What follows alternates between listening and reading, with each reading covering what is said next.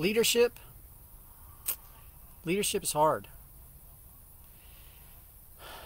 Being a leader can be a lonely position, can be a lonely task. Leadership takes courage. If you're not very courageous, if you don't have a lot of courage, sometimes it's hard to be a leader. A lot of times it's hard to be a leader. Because leaders, good leaders, don't take the stance of pleasing everybody. You've got to make some tough decisions. If you want to be a part of an organization, or if you are part of an organization that wants to make significant progress in your business, in your efforts, in your mission, then you need to have a leader that makes courageous decisions.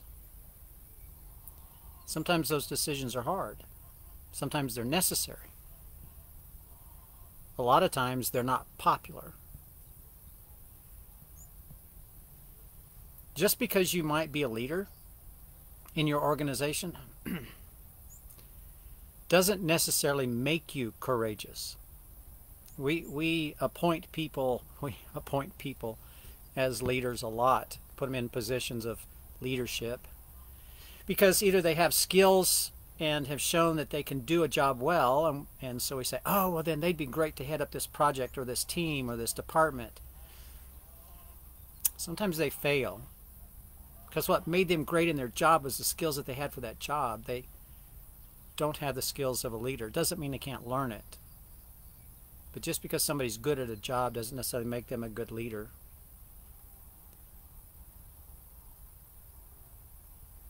You got to be courageous. Having courage can lead you to a position of leadership. If you are a person who is courageous in making decisions, not one who says, well, I don't care what anybody else thinks, this is the way it works. No, not necessarily. But if you are able to have courage to make the decision that needs to be made in the face of objection and people fighting back and people not understanding, but because you can see a bigger picture, if you can have that kind of courage to make those decisions, you might be a good leader. Courage starts inside. Every leader is tested first within themselves, because the first person you're going to lead is yourself. And if you don't have the courage to be truthful and honest with yourself and to make the hard decisions for yourself, then you may not be a really good leader. Courage isn't the absence of fear. You know, we all have fears in our life. Fears of making wrong decisions, the fear of losing, the fear of failure, the fear, even I talked just about the fear of success. But courage isn't the absence of fear. Courage is doing what you're afraid of anyway. That thing that you're afraid of doing, courage is doing it anyway. Because it needs to be done, because it's the right decision, because it's the right thing that needs to be done at this right time.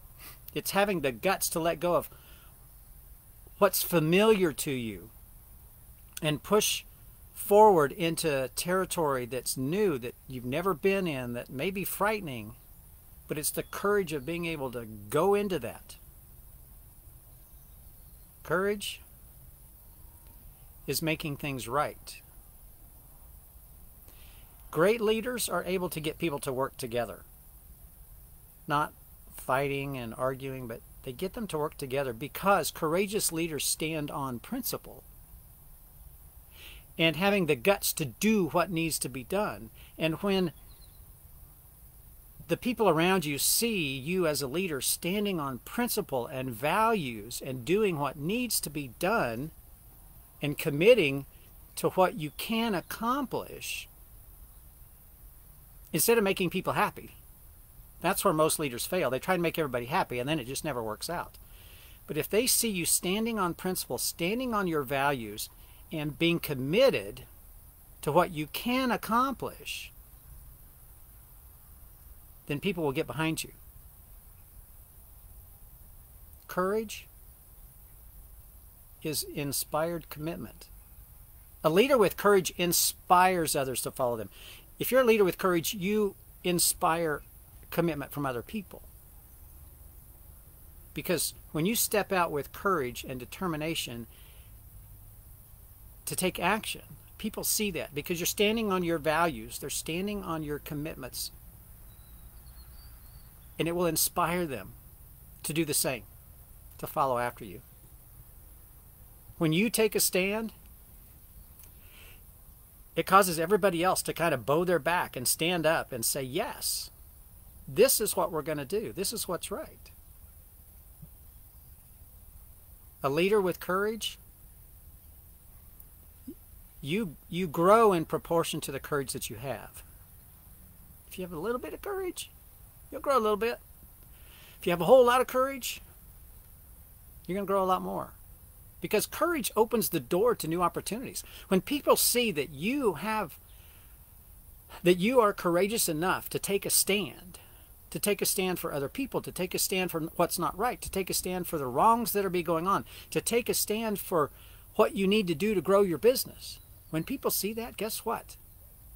There's going to be new opportunities opened up for you because other people say, that's a great leader. I want that kind of a leader in my business.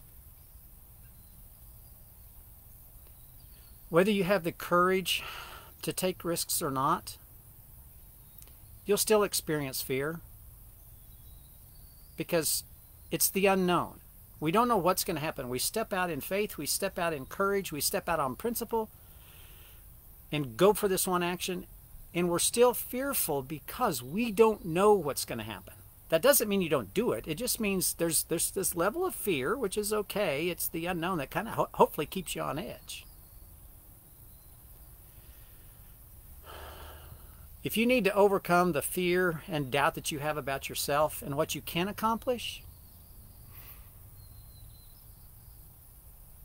then you might as well just take action and make it count. If you're going to work to overcome the fear and overcome the doubt that you have, because we all have doubt. We might make this decision. We might have conviction. We might have values and principles and courage to make a decision, but we still are going to be fearful and have doubt that it maybe isn't going to work out the way we think.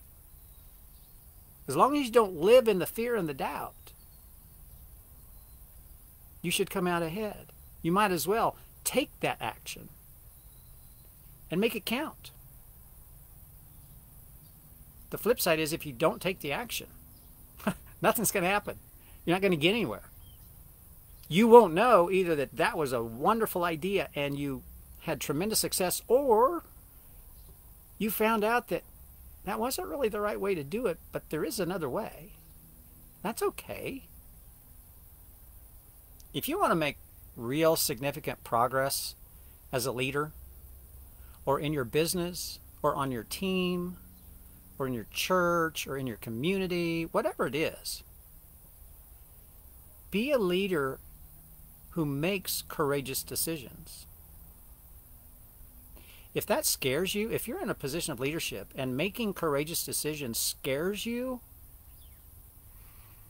one of two things. One, step out.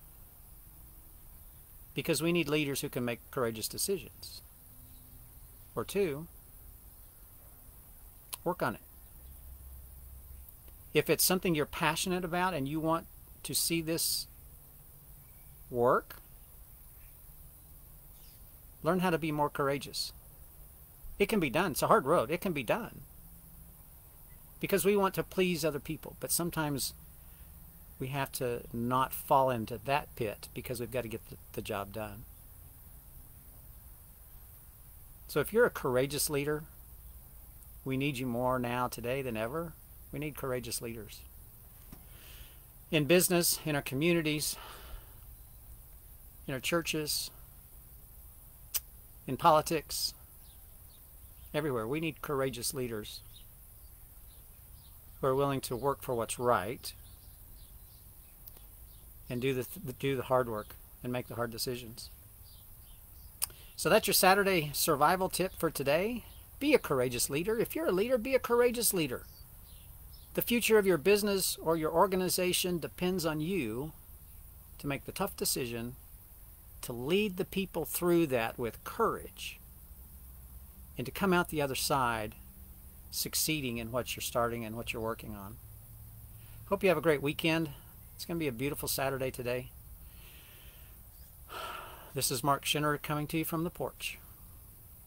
I'll be back and talk to you tomorrow.